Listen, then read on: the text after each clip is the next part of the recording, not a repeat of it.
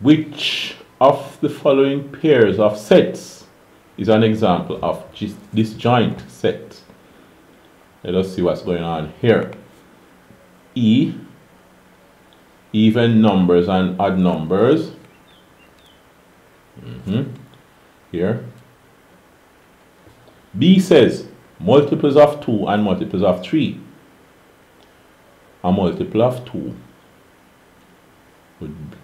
could be, say, 24. That's a multiple of 2. Is it also a multiple of 3? 3 times 8 gives you 24. So it's also a multiple of 3.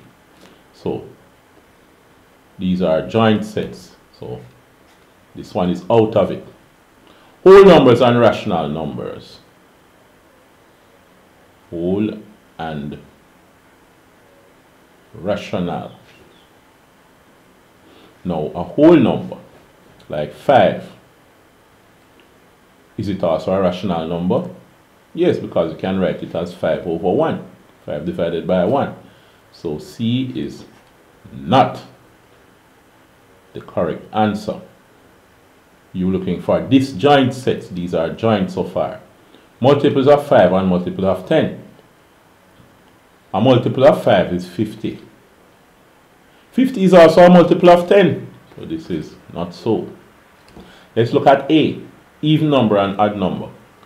Even numbers are divisible by 2. For example, I have 2, 4, 6, 8, and so on. Odd numbers are numbers when you add 1 to an even number, you get an odd number.